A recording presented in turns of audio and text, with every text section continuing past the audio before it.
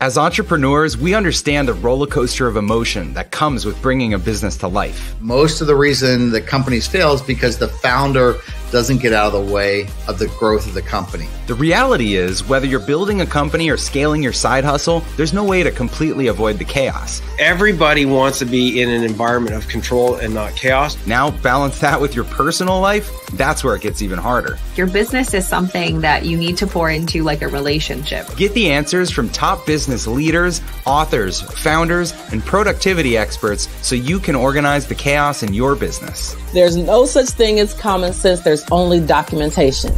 Welcome to Organized Chaos, the show where you can take a page out of business leaders' playbooks with me, your host, Chris Ronzio. What's up, everyone? Thank you for joining me for another episode of Organized Chaos Live. Today, we have a very special guest, and I can't wait to introduce him to you. Right before the call, we got into a deep conversation about sea otters. So today we're going to be talking mostly about marketing, inbound marketing. This guy is a whiz when it comes to that stuff, but he also lives by the shore in California and has some fun facts about sea otters. So don't be surprised if that sneaks its way into our conversation. So we're going to get into inbound marketing and specifically all about inbound marketing in 2022. Of course, there's a lot of challenges going on in this environment. So we're going to talk about how to navigate this changing landscape, maybe some common pitfalls for your business, strategies that your business should be using to really ace marketing. Now, to kick things off, I'd love to hear in the chat, what marketing challenge is your business facing? What marketing challenge is your business facing? So think about that. And while you reply, join me in introducing and welcoming Dan Tyre. Dan is a 14-year veteran of HubSpot. He was hired as employee number 6. So we should probably be talking about retention instead of inbound marketing. Maybe we'll get into that a little bit. But while he was initially the first salesperson, Dan's helped expand the sales team through management, recruiting, and training. He coined the industry term smarketing. So we'll talk a little bit about that. And he is the co-author of a book called Inbound Organization, How to Build and Strengthen Your Company's Future Using Inbound Principles. Please welcome Dan Tyre. Boom! Oh, that was awesome. I ought to bring you on the road with me. Man, that was tremendous. Anytime. I will open for you as your opening act. I know that you spent this morning in, what'd you say, Colombia and Israel and everywhere that you sign on and speak via Zoom. So thanks for being here. Oh, I'm happy to do it. I've been looking forward to this all week, right? You know, I'm a big Chris Ronzio fan, right? And I have been for 5 years, right? Whenever you're feeling like a slug, you just text me and you're like, Tyre, say all those nice things you were saying on the LinkedIn Live thing. And I'm happy to deliver that. Just one correction. I'm not a California guy. I'm an Arizona guy. I was just living in California for 8 weeks in a place called Prunedale. And anybody ever hear of Prunedale? If you've heard of Prunedale, put it in the comment section. I'll eat my HubSpot t-shirt if you've ever heard of Prunedale, because I've been all over. You never heard of it, have you? No, I've never heard of it. It's between Monterey and Santa Cruz, right? It's the sea otter capital of the world, right? And can we drop some sea otter like facts on this audience? Let's hear it. They're not myths. They're not rumors. These are facts, right? Because I was there for 8 weeks. It was amazing. Right. It's 50 degrees, which I couldn't say while I was there because everybody in Arizona would get all angry at me. Like sea otters are pretty amazing, right? Put in the comments if you've ever seen a sea otter. Yes, sea otter, no sea otter, right? Sea otters, here, I'll give you like 6 facts. Sea otters are the only marine mammal without a layer of blubber. Okay. Newborn pups cannot sink or dive. They only float. Right? The reason they float, and you know this because I just told you this 8 minutes ago, is that they have 10 times the amount of hair per square inch than you have on your head.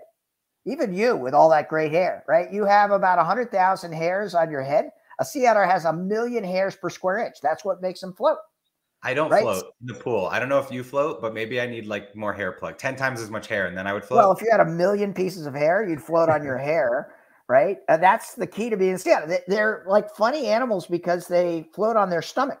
And in this like Prunedale sea otter slough, which is like a river that runs into the ocean, then runs it back to the river, they just pop up. Like you're in your kayak and you're running like boom, like 5 feet away from you. You're like, oh my goodness, that's cute. Except right? They also use tools. They're one of the few animals in the animal kingdom that use tools. I don't know if they use like power drills and chainsaws, but they are known for using tools.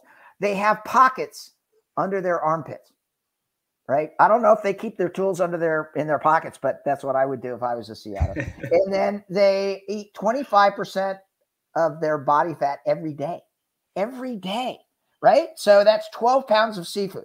Like if you were 150 pounds, I think in the briefing meeting, you said you're a little bit more than 150 pounds, but if you were 150 pounds, right, that would give you, you'd have to eat 37 pounds of like food every day. All right. That's all I got on sea otters. Is that a pretty good rundown? That was amazing. Everyone that's tuning in, I bet you didn't expect to learn this much about sea otters today. So you know what? We otter transition into inbound marketing. But like what I did there. So this term, there was no other transition. There's no other way to get off the sea otter topic, but thank you for that. Inbound marketing. So this is something that has been around for a while, but it feels like it's different today than it was when we were trying to teach people this term a decade ago. Would you agree with that? A huge change. And I don't really like to refer to it as marketing because today marketing is everything. Right? It used to be marketing was like a little tiny piece. It was demand gen. It was brand, right? Today, marketing is your messaging. It's your social media. It's your branding. It's demand gen. It's your sales process.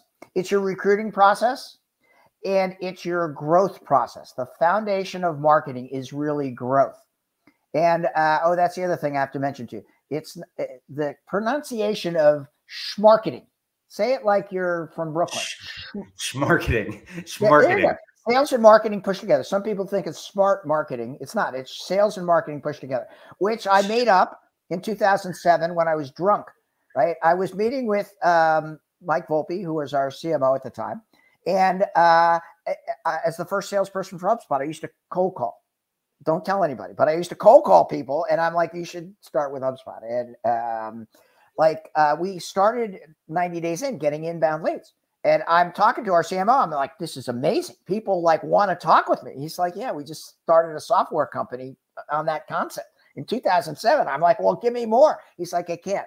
I'm like, why? He's like, I have to like build content. I'm like, well, build the content. He's like, I have no headcount. I'm like, I'll give you sales headcount. And he looked at me. He goes, you would give me sales headcount for marketing? I'm like, it's not sales. It's not marketing. It's schmarketing. And it was easy for me to say because it wasn't really my headcount. It belonged to Mark Roberge, who was the vice president of sales at HubSpot, who took us from $0 to $100 million in 7 years.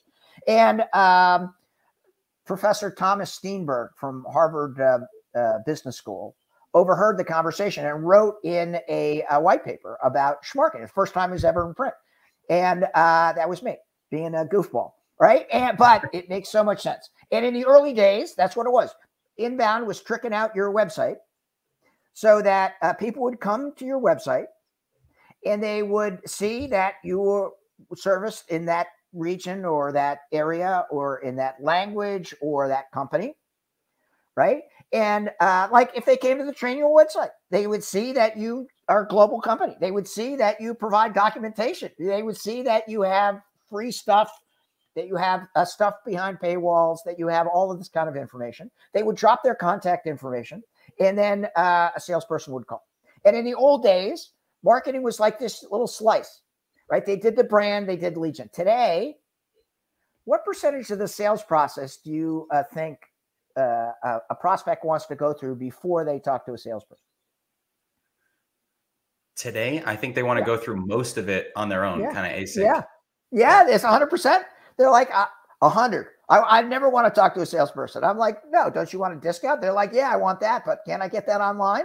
Right. Yeah. And so marketing has moved from just like being a niche, right? In the old days, as like being in sales for 42 years, it was all about me, right? I got all the glory. In fact, when I didn't hit my number, it was always marketing's fault. I threw them right under the bus. I'm like, come on. Right? Marketing gave me either not enough leads, so it's their fault, or they gave me too many leads. I didn't know which to call, so it's their fault. Right? And then I would take the lead. I would like qualify it. I would bring it into a demo. I would answer objections. I would brand. So I got 90% of the money. I got all the budget. Right? When I serve on boards, right? In the old days, You'd bring the salesperson in or the sales VP. You'd be like, okay, we gave you $1 million last year. What did you do with it? It's like we hired 13 heads. We brought in $2.7 million worth of incremental business. Bring in the marketing guy and say, what did you do with the 600,000 we gave you? And he'd be like, well, it's kind of hard to say. Look at his shoes. It's bifurcated. And then be like, all right, you get $400,000 next year. You cut his budget, right? Because he couldn't show the attribution. Today, right, with attribution and like how important it is, exactly that. Most people understand, right, that it's really shared kind of process. And, right, marketing equals growth. So, right, in the old days, you hired more salespeople. Today, you hire a good marketer, right, who can bring the leads to the house, who can optimize the website, who can provide the information at every stage of the buyer's journey. Because today's sales process is so much different than before because it's all done online, right? People get all excited. I'm sure you see this at Trainio. They get all excited. They're like, let's go. Then they ghost you. They just leave. Maybe not you because like Trainio's got a good product program, but sometimes, and then they don't come back for a year. Then they come back and they expect you to know exactly where they were a year ago, even if it's a different rep, even if it's a different contact. And if you cycle in and say, oh, yeah, I see you had a big like scrum about a year ago about possibly purchasing some technology, then you're on the front end of that process. And if you don't have that, tell me a little bit about yourself. You're on the back end of that process. So now in 2022, marketing equals growth. So if there was ever an area of the business that we needed to organize the chaos, it might be all of that that you just mentioned. It's a tough area of a business to wrap your arms around. I think it used to be easier in the past where, it was kind of like a direct response. You write a sales letter or something, there's call to action immediately. You've got sales reps, you close the deal. And what happened with inbound is it started to be a lot more nurturing, right? Like a lot longer cycle where we wanted to get people to know us over a long period of time before they're ready to convert, right? And so that was the transition I think a lot of businesses went through and starting to invest in inbound. So how has that changed today? Is there too much content? Is there less closing? Is there what has that done a decade or two later, 14 years later, since you first kind of cracked this code? So great question. And number one, it is harder, right? For a couple of reasons. Number one, it's buyer centric, right? You have to cater to multiple buyers. You have to cater to where they are in the sales process. It used to be exactly right. It was one thing. You sent an email or you called somebody and it was one-to-one. Now it's multi-touch attribution. And over the last 5 years, everybody caught up, right? HubSpot has 150,000 paying customers, right? And like lots of people are practicing inbound marketing. It used to be a competitive advantage in the early days. Now it's table stakes, right? I never met an owner who didn't want to get found by somebody looking for their stuff. I'm like, do you want to get found when somebody puts like training manuals in a Google search? And they're like, yeah, how do I do that? I'm like, you can either pay Google or you can leverage the technology. But it is harder in a couple of reasons. Number one, it's more expensive to attract, right? HubSpot has this thing called the HubSpot flywheel. And it's attract, engage, and delight. And to attract people, it used to be you put stuff on your website. You have a blog, right? You give away all the free stuff that Trainio gives away, which is amazing, by the way. Thank you on behalf of entrepreneurs globally. I'm featuring Trainio in a presentation that I'm doing in India in 2 weeks, right? And that's how I connected with Chris. I've always been a Chris fan. Can I do a Chris Roncio plug here? If you must. Okay. I met Chris like 5 years ago at a presentation that I did. And he was sitting right up front. He laughed at all my jokes, so I immediately liked him. And he started a great company. And the idea was very, very important, right? Documentation is critical. And what I teach all of my portfolio companies and entrepreneurs is you define process. And Chris created software that makes it easy to define that process. And I'm like, okay, I like this company. I like this idea. I like Chris. He's a good man. He's a good person. He's very visible in the Arizona entrepreneur ecosystem. And I'm like, I'm all in. I am all in. And I've been a fan ever since. Anyway, I was doing a program in India and I didn't know if he sold in India. He's like, yeah, we do a little business in India. And I wanted his thoughts and ideas of scaling for a global audience. So we connected and I'm like, okay, I'm going to feature you in a presentation that I'm doing to 300 folks in India. And he's like, okay. by the way, you want to come on my podcast? And I'm like, yeah, that'd be fun. So here I am. That's my little Chris Ronzio plug. You can replay that if this is being recorded whenever you're feeling like a slug. So perfect. My face hurts after I talk to you because I feel like I just smile for a half hour. You deserve it, right? You are growing one of the fastest growing companies, not even in Arizona, the Southwest, but in the country, right? You start with helping people. You live the inbound philosophy, right? And you always have, even before I met you, right? Forget about the HubSpot stuff, right? Inbound means a couple of things. Number one, it means helping before you sell, right? And put in the comments if you like to help before you sell, right? And most people go, yeah. And that is the right way to do it, right? You don't want a swarmy salesperson calling you up and say, I want to sell you something. You want to have somebody call you up and say, Chris, I did my research. I understand you're a CEO of a scaling company, publishing a book, you have a podcast, and I was wondering if you might need a little help to do this. And you're like, oh my goodness, how do I get like 100 people on my podcast or 1,000 people on my podcast? This is the way to do it. So the inbound process is first help, not sell, right? The second thing is you define your ideal customer profile, right? You want to make sure that you know exactly who you're selling to, right? And that is critically important. Number three, you want to deliver the information where people are, right? So if they're brand new and in the educational stuff, there's tons of things on your website, just how to start, how to go, right? You publish that stuff all the time. You're the way in which you provide that value to the community is amazing, right? Then you want to study everything so that you are assured that you understand what works and what doesn't, right? And that at the appropriate time, right, people will cycle in. They will drop their contact information. You want to get to them pretty quickly, right? You pick up the phone and call. Anybody's listened to this live stream, all right? Don't expect it all to be done on the website, right? I make my wife, my beautiful wife, Amy, she has to call her prospects. She's like, really? I got to call them? I'm like, yes, you do.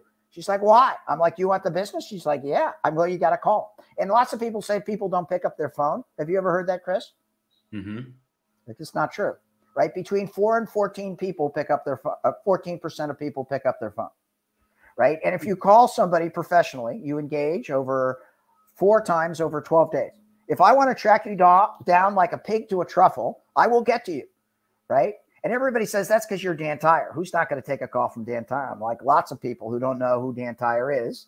Right? But I'm going to call you 4 times. I'm going to send you 4 emails. They're going to be customizable. They're going to be personalized. They're going to be video. Right? I do a lot of video prospecting, right? Which they see the gray hair, they see the orange background. They go, okay, that guy's weird. They see the black eyeglasses. They don't forget it. And they're like, yeah, he's the guy who's screaming at me in that video. I put their website on the screen. So why is that guy with the gray hair got my website up? They watch the 30-second to 60-second video, and then they can respond. After I leave a voicemail in the United States 4 times, people don't check their voicemail the way they used to, but you'll see 4 voicemails from 602-432-7451. And you'll be like, is this the dentist trying to confirm something? Then they'll play all 4 on a Saturday morning, right? When they're at the kids' soccer game, and they're like, who's this guy, Dan Tyre? And then they'll go, oh, that's the guy who's emailing me. That's the guy in the little movie. And then for my personal statistics, about 87% of people will respond. Right? Which is amazing. And it's what we teach people all the time. That helps organize the chaos. That's what we call client acquisition. Lead generation is the original inbound. And then client acquisition is how sales and marketing works together. And to cycle back to your point from 12 minutes ago, it is more complex. You have to have technology to help you control that, right? It is, even as a solo entrepreneur, you have to have technology. Good news is all you entrepreneurs out there, you were born in the right generation, right? Because in the old days, it was on-premise software. We actually had to buy servers. I tell this story sometimes. My second startup, I was CEO and founder. I raised $400,000. I spent $200,000 to buy servers so I could provide email to my employees, right? And everybody's like, holy, what are you, my grandfather? Wow. Oh, I know. Now, I was just working with Matt Sherman. You know, Matt, he's an entrepreneur here in Arizona. Yeah. Matt with 1 T, right? I knew him in preschool, which always makes me feel old when he was in preschool. And I'm like, Matt, how much does it cost to start a company in Arizona? He's like, $50. The state of Arizona rips you off. I'm like, okay. And you get free email from Google and all that kind of stuff. And it's so different, right? That's actually why it's harder. Today, we're Startup Nation. The whole reason people listen to this live stream is because it's so easy to start a company. The hard part is you got to differentiate, right? And the way Trainial differentiates is your product and your service and your way you like figure it all together, right? But you have to define that niche. You have to coordinate that chaos. And then you have to make sure that you're delivering a extraordinary customer experience. So right? Do I have differentiation and standing out, I think, is harder now than ever. And so I'll use an example like, early on in Instagram or in Facebook or any social media, the people that were creating content were sparse. There weren't a lot of content creators. And so it was easy organically to pick up a lot of views and you would get followers and you would grow that. But then when everyone starts producing content, there's like this saturation. And I think the same thing happened when, there were only a few people posting regular blogs or only a few people sending newsletters or putting out great content. So now as that's super saturated today, there's so much information. How do you stand out? How do you be the thing that somebody wants to read and the brand that catches someone's attention? Okay, super smart. And it's right. That's one of the things that makes it harder. And everybody's jumped on the train and everybody's working the same kind of thing. First of all, if you are early adopter, right, you get the other early adopters to follow you. But we're beyond that, right? Even TikTok with billions of folks, right? There are new technologies that pop up all the time, right? But the second way to do it is make it easier on yourself. You find the appropriate niche. Right. And the riches are in the niches. Have you ever heard me say that? I have. Okay. Or if you're in the UK, listen to this broadcast. If you want to go to the beaches, you've got to work the niches, right? Because that's how they pronounce it in the UK. And so if you focus on a specific, you're like, no. We work with software companies that are $1 million to $3 million that are based in Canada and the United States who want to scale 25% in the next 3 years. Does that sound like you? And you can do all the research and your outreach or your in-reach, right? It doesn't have to be exact and you can always be opportunistic. But the more that you niche, right? I have a HubSpot customer. Their focus is law firms in the United States and the UK that have at least 100 billable lawyers. And how many people do you think is in that niche? 3,000. 200. What? 100 billable lawyers is a lot. It's only a handful. Wow. Right. And it's only 2 countries. Right. I thought it was going to be more. And I'm like, isn't that a little bit of, he's like, Dan, all we need is 6 customers like that. And we have more business. This is hard. This is perfect for organized chaos. Right. Because I'm asking you to do the hardest thing. Right. I'm asking you to be focused, not in all, you can still be opportunistic. But you want to own a niche. The way to own a category is you own a specific niche, right? You are the specific solution for software companies, professional services companies, manufacturing companies in Arizona that are at this level. And if you do that, it's actually easier and quicker to grow because of this, what we call the HubSpot flywheel. And the flywheel is putting your customers at the center, right? This is somewhat controversial, but in 2018, Brian Halligan, the CEO of HubSpot, said your customers are more important than your salespeople for generating new business. And everybody went, and I'm like, he's right. Because in 2022, now, first of all, Trainial has great customer satisfaction. You have great customer delight. I know that because I know a couple of your customers. And I know you obsess about that, which is the right thing to do. In the old days, we churned through customers like eating tacos. Right? It was like, and we didn't care, right? You can't do that anymore. In the old days, it was buyer beware. If you bought the wrong software, right, you were out of luck. Today, if you buy the wrong software, the seller is now responsible for ensuring a delightful experience. So it's easier if you have a niche. It's easier if you are working with the same vocabulary, the seasonality, the right in and out all the time. That's the HubSpot flywheel with the customers at the center. And in the old days, I used to be able to bring in a reference at the end. Right now for HubSpot, we have these things called Hub Fans. And Hub Fans is our best customers that we use at the front of the sales process. They don't want to talk to me. They want to talk to Dan Moyle, or they want to talk to Trygve Olsen, or they want to talk to somebody who's like, no. Let me tell you what it's like to work with HubSpot. And they describe the delight experience. Remember, attract, which we're both agreeing is harder and chaotic, so you need technology. There's the engage, which is the handoff and what you do specifically for your customers, that you need to lean in and really understand who they are, what they need, what they want, how you make them feel good. And then there's the delight. And part of delight is making them feel special, making them feel welcome, and helping them help you by bringing on new customers. The idea of having hub fans and putting fans, or turning every sale almost into a referral by putting fans at the beginning of your process, I think is genius, because a lot of people will put testimonials out on the website and they'll use that as an authority builder or a reference point when people are shopping around. But to actually connect someone with a customer at the beginning of the process turns every lead into a referral, and referrals are always the best close rate. And so I think that's genius. Thanks for sharing that.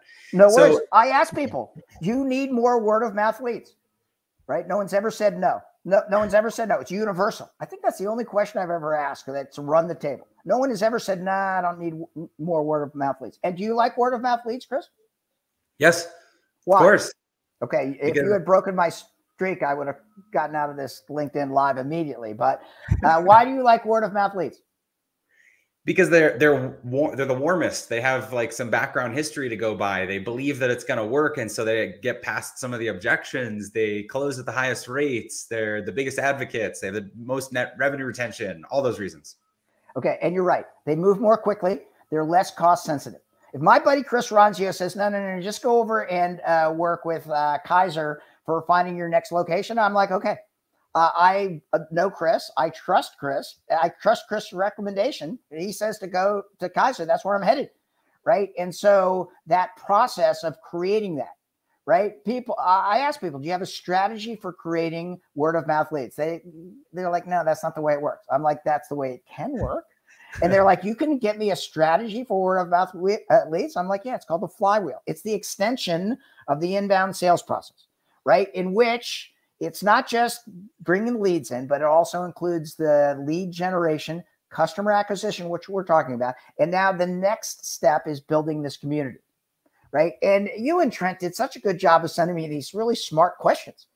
And you wanted to talk a little bit about a community or the next level, right? And a community is super hot. It's super important. And you have this training community. I saw that you are promoting your get-together with Seth Godin. What is that called again? Playbook. When is that? 2022, September 22nd. How come you haven't invited me to speak? We have to work on that afterwards. But it's kind of your tryout, so we'll see. Awesome.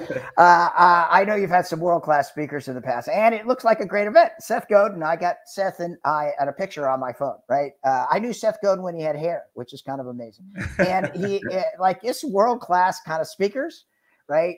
That community of people coming together to talk about how to manage the chaos and how to work all together.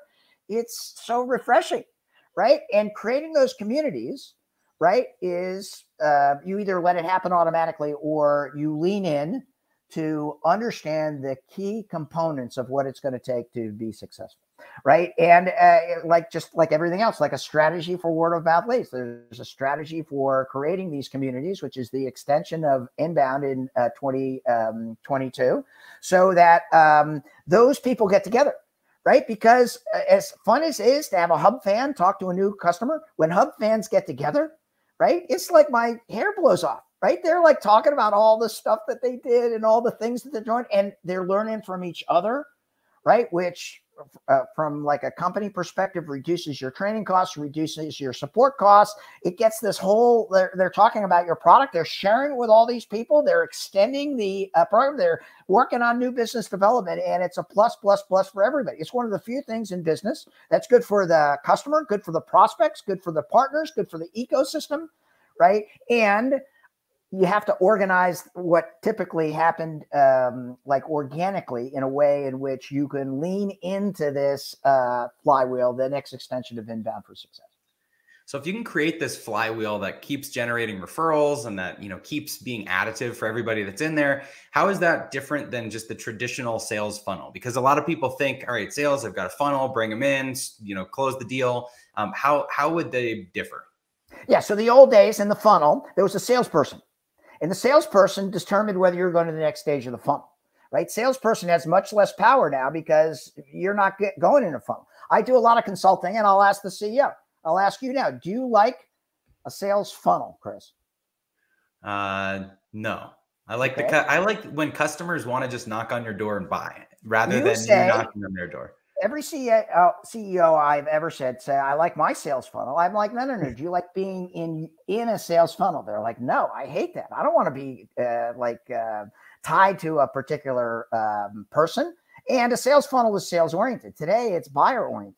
A buyer can cycle in whenever they want, right? So now you have to manage a wider a group. Now you have to know, that's what we call a lead notification. I need to know when Chris Ronzio is on my website because I got 5 minutes to call you. And if I call you and say, Chris, you're on the pricing page, how can I be of service, right? First of all, I'm calling because you see my phone number. Second of all, you're like, how did you know that? And I'm like, well, little bird told me. And of course, it's the technology. My opening line, if I called you, I'm like, Chris, this isn't too creepy, is it? And you'd be like, yeah, it is a little creepy, Tyre. I'm like, yeah, HubSpot technology. Then I need to know, wait a second, Chris, haven't talked since 2017. Remember, we did that whole big thing, and I talked with your brother, and we were working on like a CMS or a CRM or something like that. And you're like, wow, yeah, I do remember that. I know. Yeah. If I don't have it in my CRM, it's not the conversation is going to start much differently, right? Yeah. So being intentional, the whole idea of the inbound revolution is being intentional. The book I wrote called The Inbound Organization was all about how to be intentional to cure the chaos, right? It's all about how you ensure, right, that you have your processes, which Trainual is a world leader on these processes. That's why when I speak globally, I always like put your logo in there and talk about your success, right? Because it's endearing, it's important. And processes are a foundation of scale. And I know you've talked a lot about that, and that's critically important. And all the entrepreneurs out there who are working on multiple spreadsheets and writing things down, they all know exactly what you're talking about, right? And technology solves that. And it's not technology that costs $1 million. It's technology that's relatively inexpensive, especially easy to use, right? I was given a presentation, and I was trying to explain what a user manual was, right? When's the last time you saw a user manual? I see them a lot because sometimes we tear them up in ads. Okay, there we go. Okay, all right. They're like these 20-somethings. They're like, what's a user manual? I'm like, it's this big fat book with 300 pages that they used to send to you to help explain Microsoft Windows. And they're like YouTube? And I'm like, no, it's nothing like YouTube. And like, what would you do with it? Like, who would absolutely read, other than my father-in-law, a 300-page manual? Right. And like a user manual is gone. Now it has to be online. Now it has to be easy to use. Now it has to be like, exactly. And you have to be able to find the stuff super simple or it doesn't work. And all of that leads itself to solving the chaos, making sure that you have the processes so that you can study, you can understand the data, and you can deliver what people want so that you can get the right information to the right person at the right time. If you can do that in that particular niche, right, you can be successful, right? We know that. And that lead generation and customer acquisition, right? The third, we call them magic words. The third is customer engagement. We want to make sure that everybody signs on, uses the technology. You don't have good customer engagement, the handoff has to be seamless. The onboarding needs to be great. It could be no touch. It could be low touch. It could be high touch. It could be a range of those kind of things, but you got to make sure people get off the schneid. Like everybody obsesses about the new business development, right? It's not, that's just the start of the relationship. Now you got to get the people to use it, get value out of it. And then the delight phase is the final phase. And that's where the community comes in, right? I think Trent asked me for 2 examples, right? Trainual is a good example, but that was just off the top of my head. What is some of the best communities you know, Chris? Best communities. The Apple fans, there we go. the products. Ridiculous. right? Apple's a religion. Are you kidding me? If I ever talked PCs with my brother-in-law, right, they wouldn't talk to me anymore, right? The fact that I use a PC, I'm a pariah. I can't even bring it to the house. I have to like check it in the garage or something like that. That's a great example. Number two, I'm from New York, and one of the communities I'm involved in is the New York Mets. You know anything about the Mets? Yeah, I know more about Arizona teams, but New York Mets. Being a Met fan since 1969, I was like 11 years old, and the New York Mets came from nowhere to win the World Series, and it changed my life. I've been a rooter of the underdog and a counterintuitive investor, and I have just been a contrarian for my whole life because I had a Mets hat once because everyone else was wearing Yankees hats, and I wanted to be a little different. Okay. When I grew up in New York, everybody was a Yankee fan, and I'm like, screw that. I'm going to do and then they won the World Series, and I'm like, yeah. And being a Met fan is hard, but they have the community, right? You support the community by buying those hats, those jerseys, right? The Mets games are on Twitter now all the time, which is amazing. You go to the games, right? We now have a good owner, Stephen Cohen, right? He spent a lot of money. We have the largest payroll in Major League, $290 million payroll, because Steve Cohen's worth $14 billion, and he wants to win a World Series. So he's investing in the team. But for 30 years, right, we defined ourselves. You see the Boston caps in Arizona, you see the Diamondback caps all the time. You never saw a Met cap, right? No one ever wore their Met baseball cap on an airplane the way the Boston or the Yankees peoples do, because it was embarrassing, right? You were the community that the only people that were recognized that community were people that were dysfunctional, and understood that 30 years of like rooting for a team that was never going to win was somehow therapeutic, or that was your genetics, right? And so it's a perfect example of community, because everybody come together, commiserate, elicit emotion, right? It's pay money to be part of that community.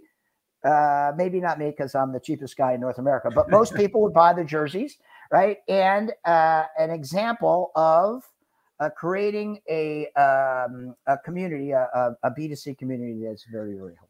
So you can kind of at the top of my screen see this little basketball, and I'm a huge Phoenix Suns fan. And so I think the lesson here, which is so great that you're sharing, is that how do we get our customers and our communities at work to be as engaged as a sports fan is in their team? You know, like, how do you want to talk about it? How do you want to buy the merchandise? How do you be proud that you're part of this, that you talk to the other fans, that you're sharing about news?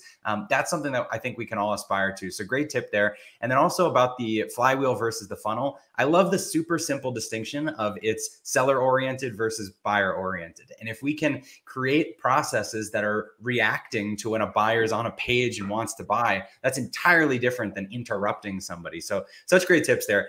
I've got to ask though about the changing environment right now. So there's so many things that are changing with, privacy laws, and we can't have the tracking on the ads, and the price of ads is going up on all these platforms. And so what should marketers or companies be doing differently for their marketing or marketing, as you say, strategies, given these current challenges? Yeah. Lean into the community, right? A good idea. You want to make sure you never lose a customer, right? Unless everybody has customers they want to get rid of. Right? Fire those customers, right? Replace them with people that are more mainstream, where you're providing the best value, where you can hit the ball out of the park, where that you get 10 out of NPS. I always ask the question, Chris, do you have happy customers? Everybody always says yes. Another universal yes. I'm like, how do you know? And they're like, oh, the people I talk to are happy. I'm like, no. You don't do an NPS survey every month. And they're like, what's NPS? Right. And I know you know that, but Net Promoter Score is a great way to get the tangible data of understanding how valuable you are. And in some of the companies I've invested, when they've gone out and done their first NPS, it's a great awakening to make sure that you have the tangible data, that you're studying exactly what you need to improve that experience. Right. So you want to lean into that customer base, lean into that community. You want to do special marketing just for your customers, right? Not just for everybody, but you want to have special webinars. You want to have a customer council.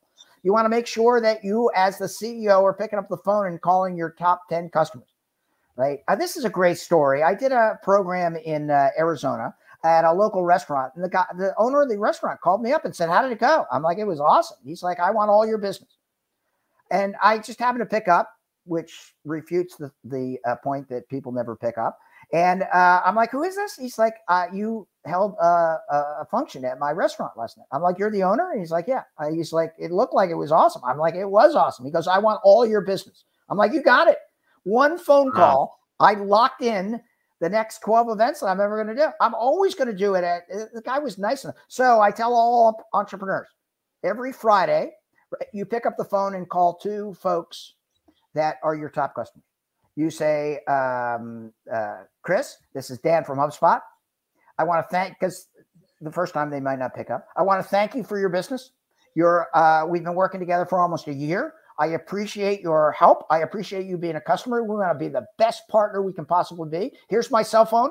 If you ever have a call, you call me directly. And if a CEO calls you with that message, right? Number 1, it's impressive. Number 2, you're like, okay, yeah, I got a direct line to the top. Number 3, right? You can always say the second time you call them every 6 months. You're like, by the way, stroke your chin and go, do you know anybody that might be interested?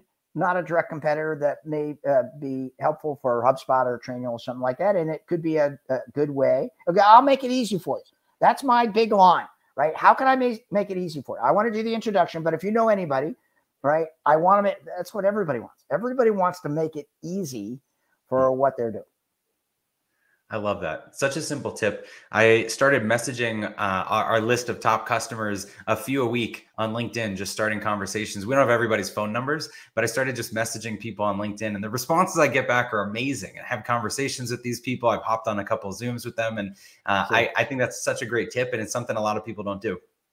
You're proving my point, right? You're a new age entrepreneur. You're a good guy. You're actively involved in customer delight. Right? As the top dog, you're working to try to understand unfettered feedback. It will pay a huge dividend. Okay. So events, community, CEO calling, measuring NPS, all these things. Are there channels, marketing channels that you think people should be leaning into right now? Yeah. Are you looking at the chat? Because Trent is messaging us saying we need to leave a few minutes for comments in the chat pane. And okay, first of all, I think this is Joe's question, actually. 1 to 2 things working best for you now. So we can put Joe's question up. Joe, thank you for the question. But are there a couple channels that you think are really working? Yeah. So number 1, we have this event called Inbound. And Inbound will have 10,000 people here. It's held in Boston every year. Barack Obama is speaking this year, and it is quite amazing. Right. We lean into those events because it gives opportunity for people to come together. This year it's live. The last 2 years, it's all been, or 3 years, it's been virtual. Right. But I think human beings are social animals. And even if you're, I urge even startups, like folks that only have 6 customers, get all 6 customers in a room, buy them breakfast, do a lunch and learn. Right. Just get everybody together to start establishing the community early. And if you do that, number 1, you got the motion. Number 2, you want to thank those early customers, right? Being an early customer for a startup company is sometimes hard, right? Not everything is baked. Not all the technology is kind of there, and the ability to thank them, to stay close to them, to appreciate them, right? And to get them together, right? I think goes a long way, and it's inexpensive. Right? You pay $50 for some Subway sandwiches, right? Or some breakfast sandwiches, and you just get everybody in your office, or if they have to come in via Zoom or LinkedIn because you don't want to, they don't want to drive, that's okay too. Right. But human beings are they're social animals, and the ability to get everybody together, understand they're all working through the problem is exactly the reason why you run Organized Chaos, right? Because everybody has the same problem. If they can pick up one thing, calling your best customer, understanding how to optimize the website, understanding their niche, understanding the inbound organization, that it's worth 45 minutes. You know, quick case study for that. In the first year of Trainual, we had our first 5 or 6 affiliates or people that were referring us. We had them all fly in for an event that we put on for them in that day. And in the last couple of years, they've probably generated over $1 million in business for us. But it was because we just got them all together in the same room and had them talking. And so that so beautifully sums up connecting. That's what it's all about. Building a community where people can connect, where they can evangelize what you're doing, where they can share their success and their stories and their tips. So all of that just creates a buyer first process. And I think that's what this is all about. Okay. That was a great sum up. Oh my goodness. Did you have that written down somewhere? Chris Ronzio, you're like a genius. Very, very good. And you're a great entrepreneur. You're a genius too. So where can people follow you if they want to hear more Dan Tyre? Just connect on LinkedIn, Dan Tyre, executive of HubSpot. DanTyre.com is my website, right? I do a lot of public speaking. My mission is to do the most good for the universe, right? I periodically invest in companies, although I missed Trainual, which I give Chris a little bit of a hard time about, but one of two companies that I missed, but you guys are doing fine without Dan Tyre's help. And I'm like, I want to help people. Right. The most fun I have is coming on podcasts like this. Right. I like three presentations because with a little bit of experience. Right. Helping entrepreneurs scale is my passion. I started HubSpot for startups at HubSpot. Right. I love HubSpot. I'm still fully employed there after 15 years. Right. I got a big orange heart. They're going to have to carry me out in an orange coffin. Right. It's an amazing company. Right. That helps millions of individuals, companies grow better.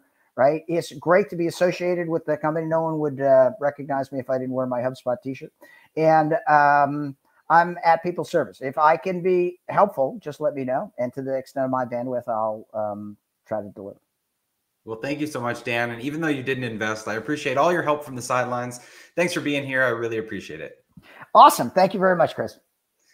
All right, everyone, thank you for tuning in. That will do it for our live stream. Dan is such a great guy. If you're seeing Dan for the first time, you got to see that energy is just contagious, infectious. Like, I love listening to him talk and share his nuggets of wisdom. So if you're in sales, hopefully you got some great tips about those 4 follow-ups in 12 days, about calling people because 14% of them pick up. If you're in marketing or schmarketing, like he says, hopefully you can grab some insights on how to be more aligned and take people through a buyer-centric process. If you tuned in from the very beginning, he had some facts to drop about sea otters. So if you're into that, go back to the beginning and rewatch that. That was fun. But such a great presentation. If you're seeing this for the first time, we do Organized Chaos live on LinkedIn, but we also do it 5 days a week on your podcast, wherever you get your podcast. So tune in this week for episodes like creating the perfect investor pitch, how to measure success, an episode with Tony, who's the CEO of Oyster, about employing people across the world in different countries, the future of remote work. There's always new topics 5 days a week. Thanks for tuning in, and we'll see you next time on Organized Chaos.